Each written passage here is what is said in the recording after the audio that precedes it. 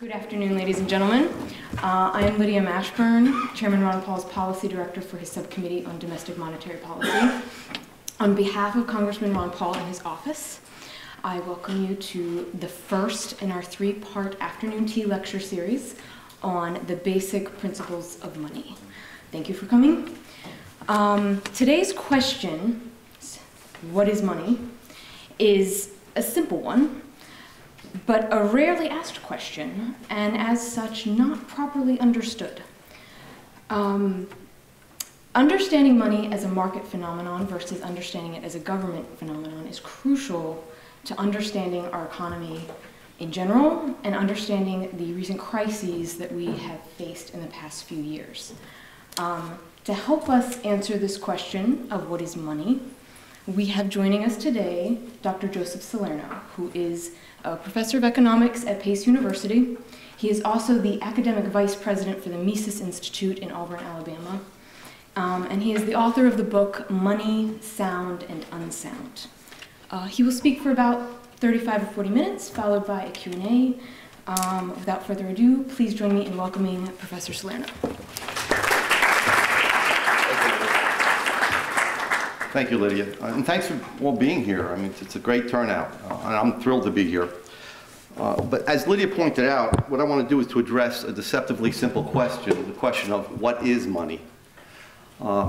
We all use it every day. It's part of our daily lives. But if you examine it a little bit more closely, if you think about why you would accept for maybe a house that you're selling or your very valuable labor time, pieces of paper with green ink on them that the materials in which cost about 4 cents. That might puzzle you. Why would, because you have no intention to use these notes or paper tickets directly, right? You can't eat them. I mean, you can't use them for wallpaper, though this could use them maybe. And I mean, maybe a miser, like, would want to, lie in his bed at night and fondle them or something. But normal people have no direct use for these pieces of paper. Okay, so there's a lot of other questions that come up when you're talking about money. For example, why are 80% of the $100 bills that have been printed in the U.S. outside the country being used to finance drug trade or being used as a hedge against inflation by citizens of other countries with irresponsible monetary systems, things like that, which I won't address. But the basic question of why would we accept paper tickets worth very little in exchange for very valuable goods deserves an answer. So what I want to do is to give you that answer, but that answer has to be given historically. Okay, so we want to start from the beginning, and that is what occurred before there was money? I mean, if you go back to primitive times, you'll find that there were instances of barter. You won't find many of them. Okay. Even the ancient Babylonians had the first records of history talk about money. But there was a time before there was money. And that state of affairs is called barter, where people would exchange things that they intended to use directly to satisfy their wants for other things that they valued less. So I put a little model up there, and what I want to point out is that there is almost an insurmountable problem with barter, or a problem that makes it very, very costly in terms of time and resources to use barter to satisfy your wants. And that is what we call double coincidence of wants. That term, which seems forbidding at first, really just refers to the fact that, look, I may want what you have, okay? I may want that pastry that you have, okay? But you may not want my watch, okay? You may have enough watches, okay? So in this case, let's say that A is desperately in need of a pair of shoes and has eggs. So he wants what B has. But B's allergic to eggs, breaks out in hives and so on, and doesn't want to hear about eggs. Even the thought of them makes him nauseous, okay? Now, that would be the end of it. He would then have to begin to search, and especially in an area that's not densely populated, for someone else that was capable of producing shoes. But if he was ingenious and persistent, he would hit upon a solution that at first seems more complicated and less likely to achieve his ends, but in fact is much more efficient. And that is indirect exchange. A may know that everyone in that society uses salt. Okay, this is before refrigeration. So people use it to season their foods, but also to preserve their perishable meats and so on and so forth. And so he knows that there's a wide demand among people who make many different goods for salt. So what he would do then would be to take his eggs to some person C, okay, and there's a lot of C's out there, a lot of people who have salt, and find the person who would want the eggs in exchange for salt. Then he would exchange for the salt. But he himself doesn't want the salt, okay? At that moment in time, you have the emergence of indirect exchange, the first step towards money. We don't know when it happened. We don't know what individual discovered it, that way of solving the problem of barter, the double coincidence of wants. But what we do know is then A would turn around with that salt and use it in order to exchange for the shoes that he initially wanted. Others will see that A solves his problem that way, and then will begin to emulate him, okay? But the more people that use salt, the more widely, for a medium of exchange, the more widely acceptable it is, and therefore the better a medium of exchange it is. So as time goes on, salt becomes, in that society, a medium of exchange, okay? Yes, it's still used directly to satisfy certain human wants, but its main use becomes the facilitation of further exchanges. So as we'll see, then everyone is permitted to specialize because they're confident that no matter what they produce, they can always sell it for salt and then use the salt to buy all the other things they need. Another problem with barter, very quickly, is if someone has an indivisible good, a good like a dairy cow, and that person wants clothes, whiskey, shoes, and other things, well, if he cuts the cow up, the dairy cow, it loses its value. So how does he buy these different things from different people without dividing up that cow? Well, very simply, he takes a cow and he sells it for salt. Sells it for, 15 barrels of salt, and then divides the salt up among the other specialists who he wants to buy from. So these problems are then solved in that way. Let me just give you, and we know in history that many different items, useful items, were used as media of exchange, okay, which is the plural of medium of exchange, which means simply the intermediary good that people buy, not because they want it, but because they want to give it away again in the future for something more valuable, which is why we hold the dollars, okay, and we'll come back to that. Cattle were used in ancient Greece, leather in Rome, maize or corn in Mexico, wampum, strings of beads were used by the American Indians, and you've heard the story, I don't know whether it's apocryphal or not, that the Dutch purchased Manhattan Island from the Indians for $26 worth of wampum. Dried fish in the Canadian maritime colonies. Salt was used, and so was iron implements, farming implements in parts of Africa. Wives were used in ancient Egypt. Before the advent of capitalism, women were little more than chattel property, okay? So if you weren't able to watch it, if they were bothering you while you were watching a football game, you could say, well, you're going to be someone else's wife tomorrow.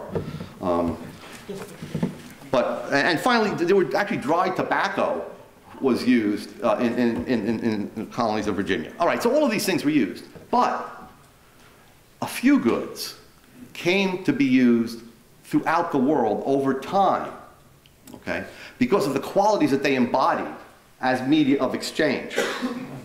But before I get to those goods, let me just mention that there are some modern examples, interesting modern examples of money arising in emergency situations. And some of you who have had economics, you must have heard the story of the POW camps, the German POW camps. American prisoners received rations from their German captors, as well as care packages from the Red Cross during World War II. An economist, an American economist, happened to be a captive in a POW camp, prisoner of war, and recorded all of this. And what he found was, when people got their care packages and their rations, every week or month, there were many things in those packages. It was chocolate, razor blades, socks, underwear, cigarettes, and so on. But if you've seen old World War II movies, what does everybody do? They all smoke, okay?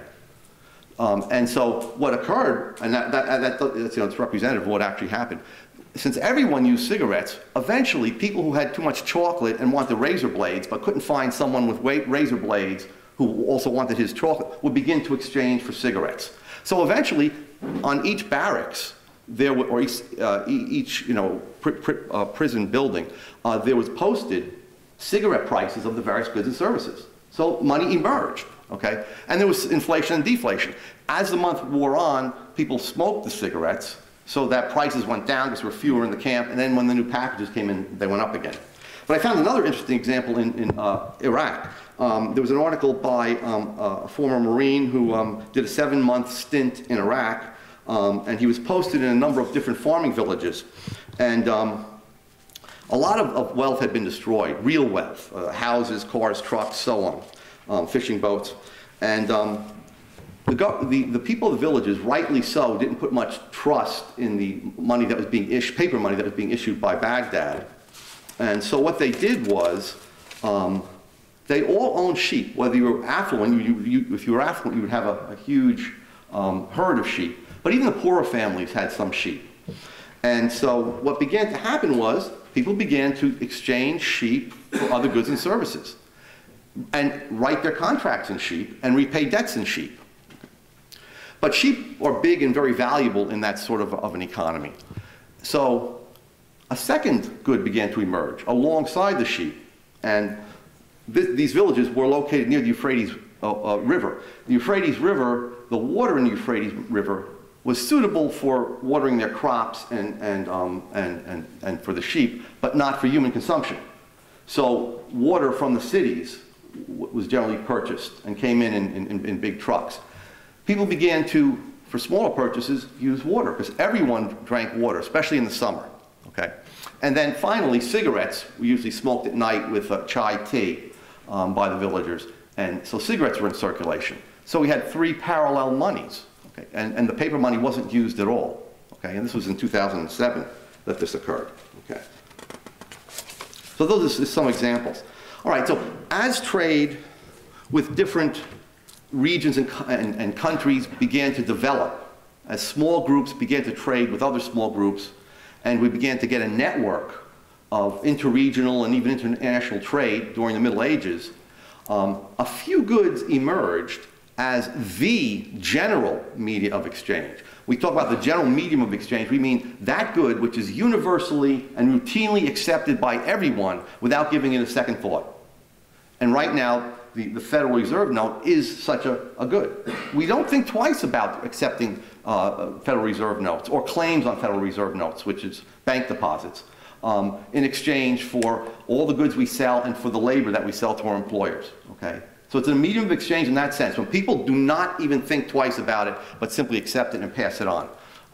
And the question I asked in the beginning can be answered by pointing out that the reason why you accept these pieces of paper is because they have a pre-existing purchasing power. You know that people are willing to accept them at certain prices for different things, so that you accept them and then you pass them on. That happened with gold and silver. Okay? So over centuries, an evolutionary process took place in which gold and silver, and to some extent copper, outcompeted all of the other media, local media of exchange, so that they became the world money. Now let me just very quickly talk about the qualities of a good medium of exchange. First of all, as you saw in the Iraq example, they have to be generally acceptable. They have to be widely used in that society. That's the first quality. It's extremely important. Gold and silver were used in almost all societies and cultures as religious rituals, for ornamentation, as jewelry, to embroider the dresses and suits of the nobility. So everyone accepted them. But second, they were also highly durable. Okay, remember, when you accept a medium of exchange, you don't want it to deteriorate overnight. That's why cigarettes, for example, aren't a good medium of exchange, because they're used up in their natural function.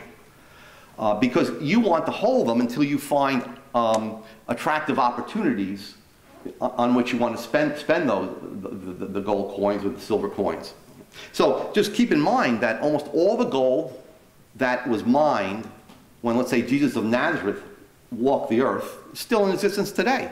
Even if you go back to being recorded history, almost all the gold and silver ever mined are in existence today, except that which has been lost by fire. Gold can be melted and can be lost in a fire or sunk in ships. Right? So gold is extremely durable. Well, but if that's so, why isn't iron a good medium of exchange? Iron did serve as a medium of exchange for a while, but was outcompeted. It's enormously durable, very highly durable. Well, there's a third characteristic that's very important, and that is that it must be portable, easy to carry. Now, you could say, well, a ton of iron is just as easy to, or an ounce of iron is just as easy to carry as an ounce of gold. But the key is the good must have a high value to weight ratio. Okay? So if you wanted to buy a lawnmower at Sears or at Walmart or something that cost $300, had a price of $300, you would have to bring, just a very small amount of gold. Okay, let's see, so at 60, maybe a fifth of an ounce of gold, but you'd have to bring in a ton of iron. Okay, so iron wasn't very portable because it had a very low value to weight ratio, so it was outcompeted. Also must be highly divisible. That is, you can divide up pieces of gold into very small pieces without them losing any of their value. You cannot do that, for example, with precious gems, which were used as a medium of exchange. Okay, if you break up a diamond, it loses its value. Okay, into small pieces. So that's why precious gems were outcompeted. And then everyone must be every unit must be the same as every other unit, identical to the other unit. So every ounce of gold ever mined is exactly the same in all its physical properties as every other ounce of gold, which we call homogeneous. That's not true of diamonds. In fact, diamonds are precisely desired, especially for engagements and so on, because no diamond is like any other diamond. Just as no two snowflakes are exactly the same. Okay, so when something's exactly the same, then it's easy to recognize the value of it. Whereas since each diamond is different, the value would have to be appraised at each purchase, and it would be highly expensive. And finally, it has to be easily recognizable. In those old cowboy movies, and I'm not talking about Cowboys and Aliens, but the older westerns, you saw when a gold coin was passed in the Old West, you would see a cowboy biting down onto it. Well, the gold leaves teeth marks because it's malleable. It's easy to work with. Whereas fool's gold, which looks very much like gold, I don't know what chemical element it is, but it looks very much like gold, is very hard. So there were easy tests. There's some chemical tests that allowed you to quickly and inexpensively find out if you were dealing with a counterfeit or not. Okay. So the bottom line in all this is that money was not invented. It was not invented. It wasn't created by the state. There wasn't some wise old benevolent king that said, my people are suffering from a lack of coincidence of wants, and therefore I must get all my wise men together and solve this problem. And then they would get together and say, yes, we have to use salt or something like that. That's nonsense. That's not the way it happened. Nor was there a big town meeting in which let's say all the Virginia colonists got together in a town meeting and made a contract that will all accept tobacco leaves, dried tobacco leaves, as money. It's not the way it happened either. Okay? It happened as a result of a market process which was embodied the actions of millions of people over time, all seeking their own benefit, all seeking to solve the problems of indivisibility and coincidence of wants.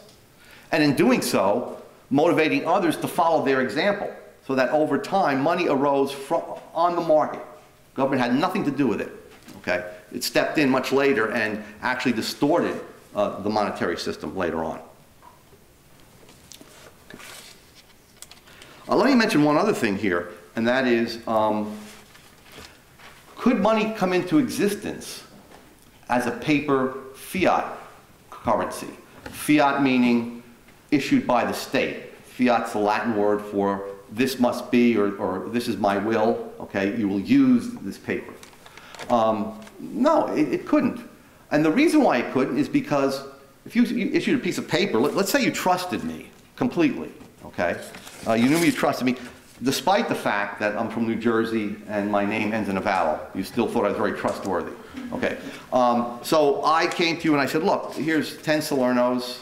Can I have your pen or can I have your watch? Well, even if you trust me, you wouldn't accept it because what the hell is it worth? There's no past history. Okay? But with gold, silver, salt, iron, there's a past history. There's barter. They were exchanging for other things on the barter. So you had an idea of what they were worth. And that's why money must come into existence as a useful market commodity and cannot be imposed from without by the state. Okay. Now, let me just mention some of the benefits of money. First of all, and very importantly, it serves as a unit of pricing. Okay. It allows you to compare prices against one another, and also as a unit of economic calculation. It allows businesses to calculate their revenues, costs, profits, and losses. In a barter economy, let's say there were only 1,000 goods. That means there would be 499,500 prices to keep track of, because each good has 999 other prices, because each good potentially can be exchanged for any of the other 999 goods. In a money economy, money is always one half of every transaction. So if there are 1,000 goods, there's 1,000 prices. There's not 499,000 prices. Now, that's just 1,000 goods. The average supermarket in the US today has 27,000 items. So there's millions and millions and millions of different barter prices for those goods if they were exchanged against one another. There would be no way to have a supermarket, okay, under barter. Also under barter, there's very little specialization. That is, people specializing in those things in which they are most productive, which is what raises our standard of living and the productivity of labor so greatly. And the reason is the following. Let's say I'm an economics professor, and I want, let's say, a Wall Street Journal. Well, how do I get it? Under barter. Okay? There is no money, so I can't sell my services for money. I have to go to the guy and give him a 10-minute economics lecture or something like that, which he probably doesn't want to hear, so he wouldn't give me the Wall Street Journal anyway. Okay? Or if I want breakfast, something similar, I have to stand there and talk to the waitress or whatever. So you see the problem, okay? And there's a third problem. The third problem that money solves is that you can't produce large, durable consumer goods or capital goods, because how's the entrepreneur, the employer, going to pay the workers? Let's say you're producing cars. I mean, are you going to pay the workers in cars? Are you going to break up the cars and try to pay them every 2 weeks or something like that? That's impossible. Or if you're producing something that's not even a consumer's good, like oil or steel, are you going to give them 10 pounds of steel or a barrel of oil? They don't want that. So you would have a very primitive economy under barter, and money solves that problem. Okay? Now, again, no one set out to solve all of those problems. No one set out to invent money. Okay? It, again, happened as a result of the interaction of hundreds of millions over time of individual human minds. So what is the monetary unit? Okay. Well, since money comes into existence as a commodity, as a useful commodity, most commodities circulate by weight or by volume, ounces of gold, okay, pounds of silver, barrels of salt. Well, money circulates by weight. That is, the unit of money is a unit of weight of a specific commodity. And even when the gold standard in the 19th century came into existence, and by then we had names for different national currencies, it was still a unit of weight. Let me just take three different currencies. The French franc, the British pound, and the American dollar. They actually were simply names for units of weight. And let me just give you an example of that. Okay, let's just stick with the pound and the dollar. For about 100 years, the dollar was legally defined as about 1/20th of an ounce of gold. That's an approximation, okay? And the British pound was defined from 1821 to 1931, when Britain went off the gold standard, as 1/4 of an ounce of gold. They weren't different monies. They were the same money. Now, the exchange rate for all of the 19th century, now we used to exchange rates, I was in Austria, so I was continuously watching the exchange rates between the euro and the dollar last week to make the most advantageous exchange of my euros for dollars and back to dollars and so on. And it was changing all the time, every day. But for 100 years, it was stable. The exchange rate between dollars and pounds was approximately $4.86 per pound. Some people say that under the gold standard, many economists say that under the gold standard we had fixed exchange rates. But an exchange rate is a price between two different things. The pound and the dollar in the 19th century were not two different things. They were different weights of the same thing. So it's wrong to say that that's an exchange rate. That's determined not by the laws of economics, but by the laws of arithmetic. Okay? In the same way that the exchange rate between a quarter and nickels is 5-to-1. Because a quarter is defined as 1/4 or 0.25 or 25 cents of a dollar, and a nickel is defined as 1/20 or 5 cents of a dollar. Okay? So, since the quarter refers to 5 times more of a dollar than does a nickel, 5 nickels exchanged for a dollar. Well, for a quarter. Well, the same is true here. Okay? The pound had approximately 5 times the amount of gold that in it, okay, that it was defined as, and therefore was 5 times more valuable than the dollar. That's not true today. All national currencies are different things now because they're issued by different monopolists, different monopoly central banks. What was the money supply under this what we call a commodity standard? Money developed as a commodity, as a useful commodity. So we called it commodity money. Today we call money fiat money because it's a piece of paper, or it could even be this bottle. The government or the US central bank, as a legal monopolist that can print money, can put in the space here $10 or $20, and it would be legal tender. It can use this eraser, it can use my shirt, it can use anything. It's not necessary to use paper. But under a commodity standard, there was one thing that was the commodity, that was the money, and that was the physical commodity itself. Okay? So the money supply was the total quantity of the commodity that was in monetary form. The total amount of gold in the country that was in the form of bars, which is called bullion, and coins. Or even gold dust was used in Western towns. Or gold nuggets. So all of those things constituted the money supply. So let me just talk a few minutes before I end about how did the money supply behave under commodity money? Did we have inflation? Did we have deflation? Well, in the case of gold, the only time the money supply increased was when new gold mines, when gold was mined. Okay, so it increased very slowly over time. Every once in a while, it would jump because new sources of gold was discovered in Australia in the 1870s, in California, 1849, in South Africa in 1896, and so on. Or when a new improved technology for extracting gold was developed. Okay. So, there was very little inflation. In fact, there wasn't inflation. There was a fall of prices. Since gold increased very slowly and the money supply increased very slowly, the increase in goods and services, okay, real wealth, was faster.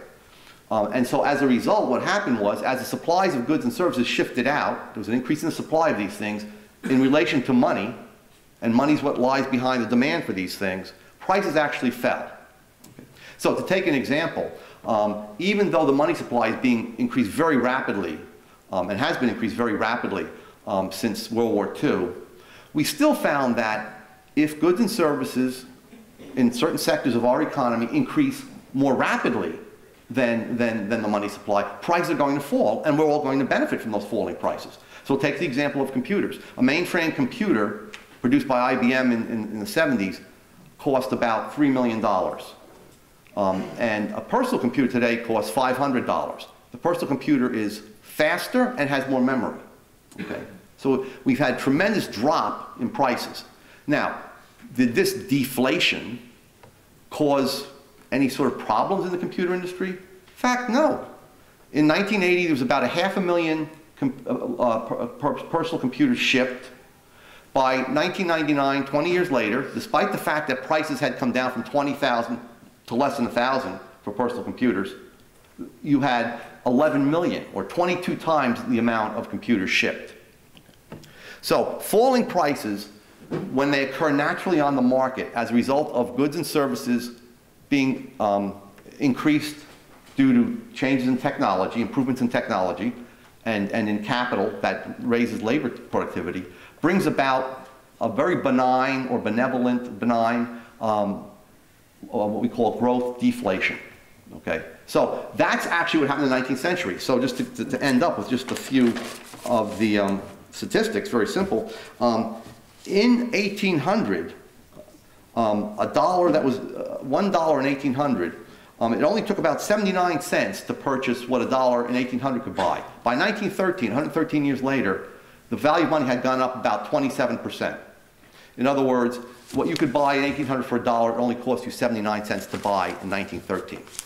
What you could buy in 1913, this is after the Fed came into existence, for a dollar, doesn't cost you less, it costs you much more. It costs you $22 today. So, under the commodity standard, the value of the gold dollar went up by about 27% because prices fell very gently. Under the fiat standard that's controlled by a central bank, the Federal Reserve System, the value of the dollar has shrunk to about a nickel of what it was worth in 1913 when the Fed was established. Okay.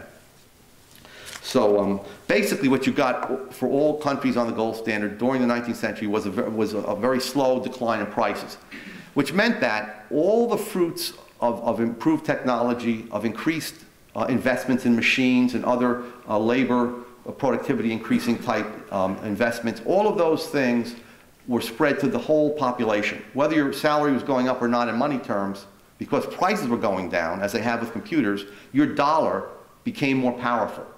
Okay. So if you go back to a commodity standard, you'll find that over time, the value of money would rise. So under the gold standard, eventually the governments, I didn't get into this, because hopefully that will be covered. The governments began to get involved. They took over monopolies of the mints, and then they debased the coins. They made them lower and lower in weight. The kings would call back the coins to recoin them, and then they would, if it was 1 full ounce, let's say King Nitwit was the king of some realm, and so the first thing he would do is put a name on the coin, and his face, when he took over the mint. And he would charge people a lot of money to get their gold mint into coins. That's called seigniorage. So that monopoly price for getting your gold coined. So in any case, what would happen then is every once in a while the coins would get worn, or a new king would come in and want to put his face on it, so they call the coinage back. So instead of giving you a full ounce of gold back, they would only give you 0.8 of an ounce of gold. And they would put the same name on it, 1 nit. So what they would do is, in effect, increase the money supply by 20%, because they would keep that 20% that they stole from the people who were turning in their gold coins and mint them into their own coins so they could pay for their more palaces, wars, mistresses, and so on. Over time, after the printing press was discovered, they found that an easier way of creating money that was less costly was simply to print paper, set up a central bank, and the first central bank that was set up in that fashion was the Bank of England in 1694. Get the bank to loan them money to pay for the wars and so on, and then the bank would promise to pay back the notes that the king spent in gold. And so people got used to paper money over time. We still had a gold standard, but to get to your question, by the 19th century, it wasn't a pure commodity standard anymore. So the central banks would keep maybe 20, 30, or 40% of the notes that they issued in the form of gold. And then you had private banks beginning to start, and they would hold not gold itself, or they'd hold very little gold, but they'd hold the notes of the central bank. So eventually all of the gold, which backed up the money, became centralized in the central bank. So maybe you had 10% backing up. Let's say there was $10 million in the economy. There was only $1 million worth of gold in the central bank. So that if everyone came and demanded gold, or even a significant proportion of the population, because they didn't trust the paper money, the whole system would collapse literally like a house of cards. Okay? So there were problems under even the gold standard because the banks could create paper money and lend it out, pushing the interest rate down and causing inflation to occur. And at that point, when prices went up, people began to buy goods from other countries where the prices were lower. But other countries didn't want the paper, they wanted gold. So at least under the gold standard, the central banks would start to lose gold as people turned in their dollars to pay for their imports from China and so on.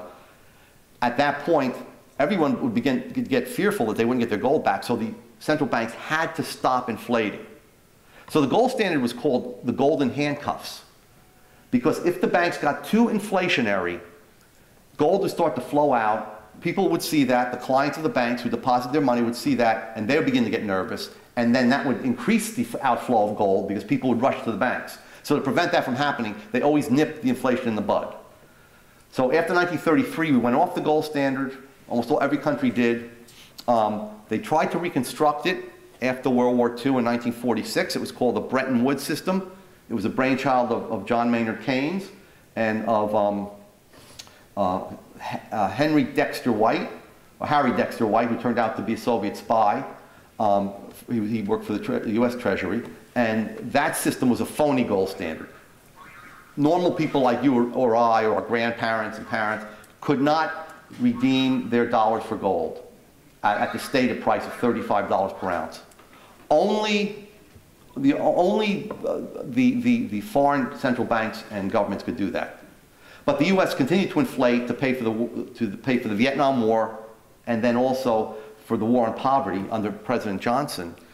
And as a result of that, we began to lose a lot of gold to the rest of the world. Initially, people were willing to hold US dollars because we had most of the gold at the end of World War II. And since our own people couldn't get hold of that gold, they couldn't convert their dollars, the rest of the world said, you know what, there's more than enough gold to accommodate all the outstanding dollars. But we caused the Fed to pay for government deficits, created so much money during the 60s that towards the end of the 60s, I think there was something like $12 billion worth of gold that we had, and foreigners held $80 billion. So that's when the French, under de Gaulle, and the Germans wanted to convert their dollars en masse into gold. And we basically blackmailed the Germans and tried to blackmail the French by saying, you know, we have to remove our nuclear umbrella. We'd have to stop protecting you against the Soviet Union if you do this. It's going to cost us a lot of money. In any case, the Germans backed off. The French dropped out of NATO. And at the end of the whole story, we still were losing gold like crazy. So by 1971, we had about 2 weeks left of gold. And so President Nixon then, it's 40 years this past August, right? Yeah. Stepped to the podium and said, he's closing the gold window. So we reneged on a solemn pledge to the rest of the world that we made in 1946. And the whole thing collapsed. From 71 on, there was an enormous inflation because now there was no more danger at all of losing any gold. Yeah? Would you recommend going back to a gold standard or some kind of commodity-based standard? And if so, how would you accomplish that? The answer to the first question is yes, and the answer to the second question is that it's very, very difficult. But I think you could accomplish the first few steps in that direction. A few of the things that you could do is to allow people to buy and sell gold without any capital gains taxes, without any sales taxes, excise taxes, remove all the taxes on gold and silver so that now people could use them if they wanted as a parallel currency. At the same time, allow people to hold euro deposits in American banks and Swiss franc deposits. So then the American government would have to be looking at the fact that the deposits of dollar deposits are losing popularity vis-a-vis these other alternative monies. So that's one way that you could begin to go back in that direction, and in the meantime stop the inflation. But what about repealing legal tender laws? Yeah, I bet you're absolutely right. And repeal legal tender laws. So people could make their contracts in gold, silver, and they would have to pay them in gold and silver. Because legal tender allows you to pay any debt you owe in paper money. Okay, it forces the creditor to accept the paper money. Yes? Just expanding off what he just said, it actually seems to be the most common objection to going back to the gold standard is that there's just not enough in the world today. Right. So is that actually true? Well, remember that There's not enough of anything in the world to satisfy all the human wants for it. That's why we have prices for things. So if the price is right, under the Soviet Union at the end, even a simple item like toilet paper was in short supply. If you saw the movie Moscow on the Hudson, people were lining up to get toilet paper because the prices were kept so low. Well, the same thing is true with gold. At some price of gold, there'll be enough to back the dollars and so on. And also, I think silver would be used in smaller transactions.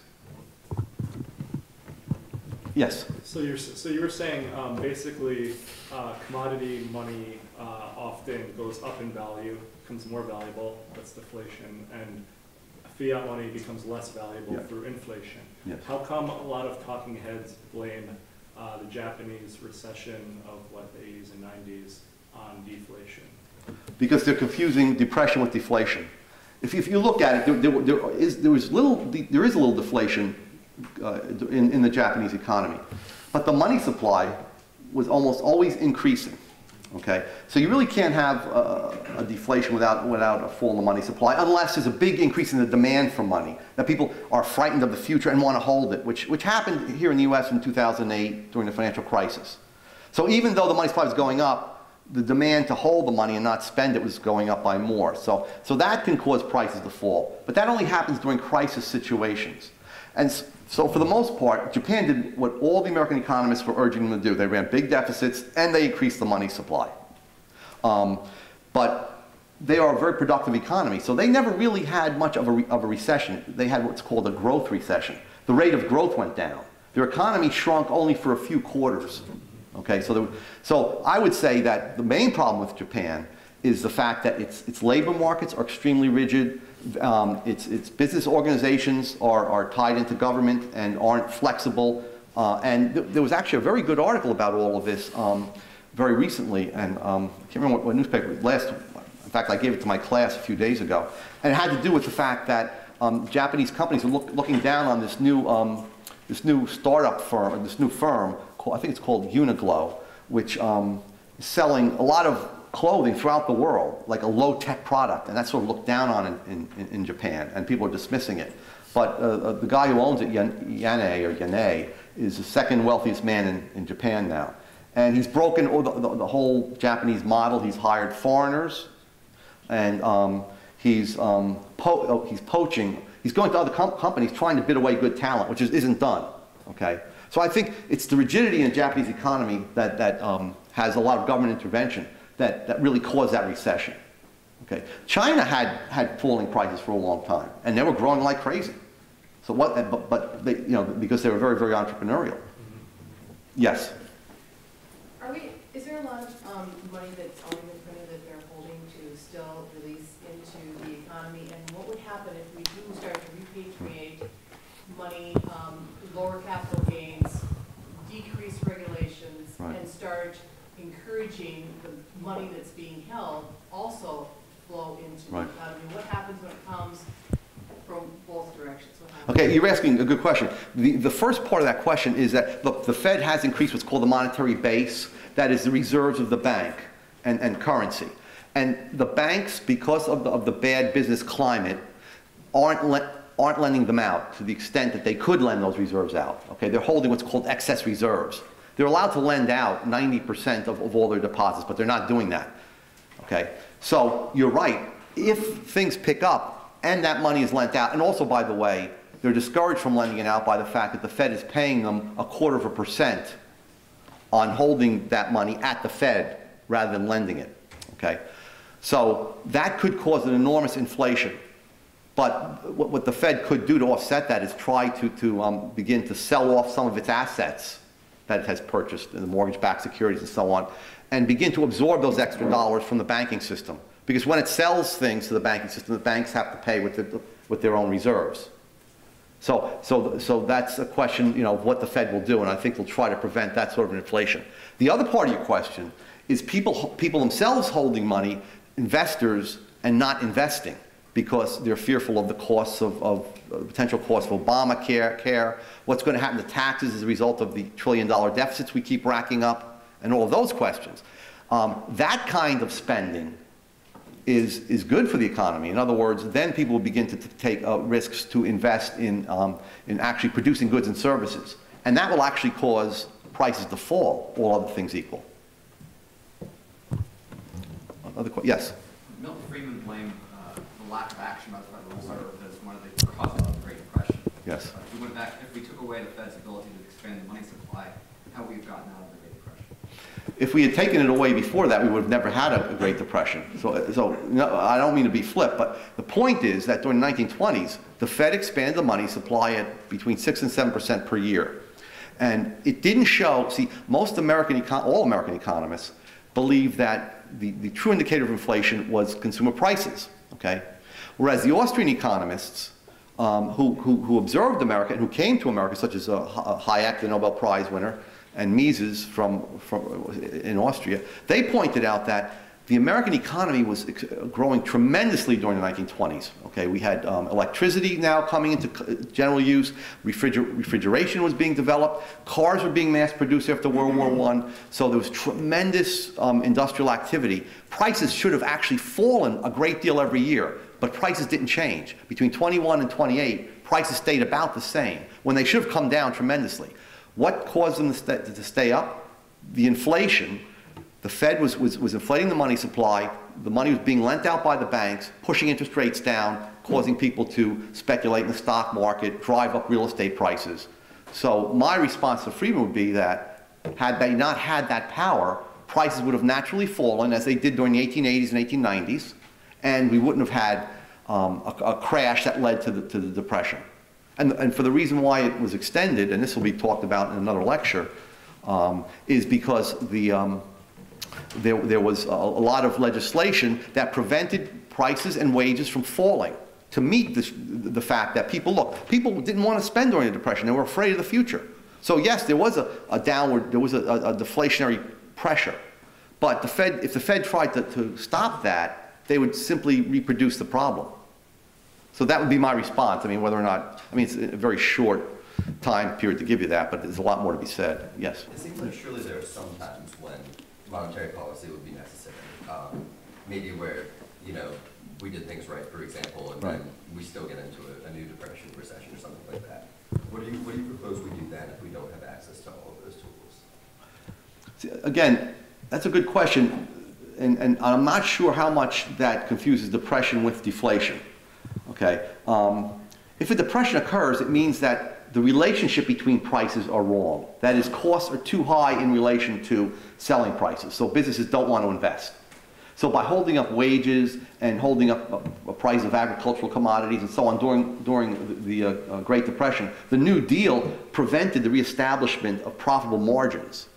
So let's put it this way, anything that monetary policy can do, and you're right, maybe in a short run, if you injected money into the economy, you could push prices up so that businessmen believed that there was profit to be made. But a better way of doing it, that's only a short run solution, because then the costs catch up again. The better approach, the better solution to that is the microeconomic solution. Getting rid of all government legislation, such as special privileges to labor unions, minimum wage laws, price supports for foreign products that keep costs up. You said that computers were so much cheaper right now. So are you saying that they should be even cheaper than that? Yeah, I would love them to go down to a nickel. No, I'm serious. But theoretically, if we were still under the gold standard. Yeah, prices. Yeah, sure. Price of a car. It's a very good question. Price of a car was $350 in in 1915 or 1916, right? If they sort of be mass produced. And maybe they should be that much or a little bit less or whatever. Prices would be going down, sure. In other words, the actual absolute price doesn't matter. It's always the relationships between prices. If your salary doubled tomorrow, but prices tripled, you'd be worse off, not better off, right? But if your salary fell by 10% and prices fell by 15%, you'd be better off. So people have to get away from this illusion of just looking at what's happening to the actual height of these nominal prices. It's always the relationships between prices. Yeah, I think you're trying to talk about it, but I'm missing what you're saying. Yeah. At one point, do the falling prices become an issue for the producer? We see that with agriculture today. Right. Sometimes like potatoes and those they produce so much of it that they almost become, you can't make a living on producing it anymore. Okay, there's two parts two answers to that question. That's a good question. The first part is that in industries that are growing, like computers, their costs are coming down faster than the prices are dropping. That's why the computer industry is expanding even though prices are dropping. Okay, so there are industries like that you don't have to worry about. As long as costs are falling, no matter how far prices fall, as long as costs are falling too, and they're producing more because it's now more profitable, you're going to have growth. The problem comes, let's say, with farmers. There are too many farmers. In other words, we are supporting inefficient farming because what happens is that as there's farming technology develops, some of the smaller farms are unable to take advantage of that and would go out of business normally as prices come down. Okay? We don't let that happen with all our farm subsidies and so on.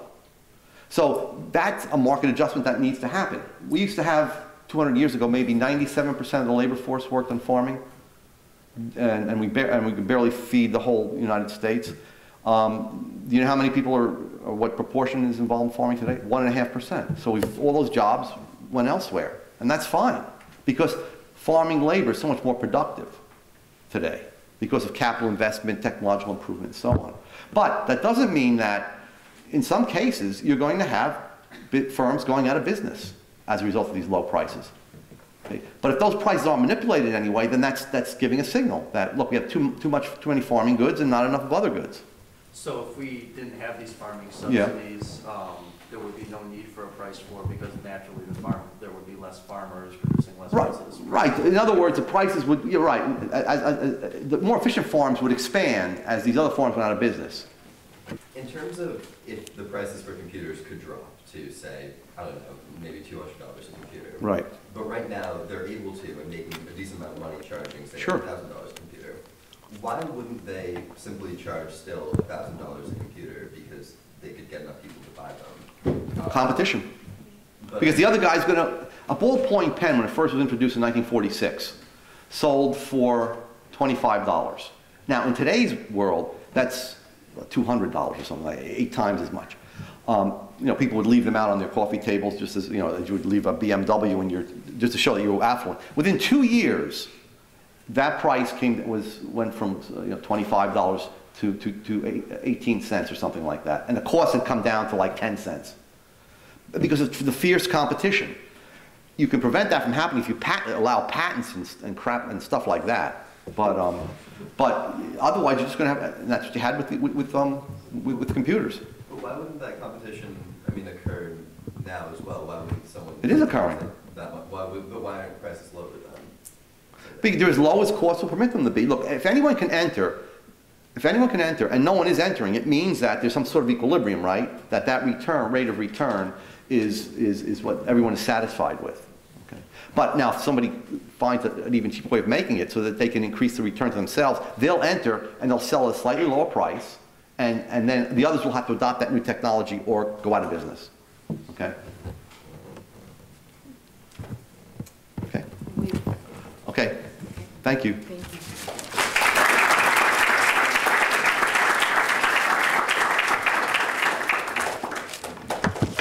I'd like to thank you all for coming today. This is the first, again, in our 3-part series. The next one will be occurring in October. The third one will be in November. October's lecture will be on what is constitutional money. We will be looking at how the Constitution looks at a dollar and what those ramifications are for the economy. And then in November, we will be discussing what is it about money that causes economic crises. How did we get into this financial mess that we're in now? So I hope you will join us for that. Details will be coming shortly. And thank you again for coming. And please, let's give another round of applause for Dr. Solano.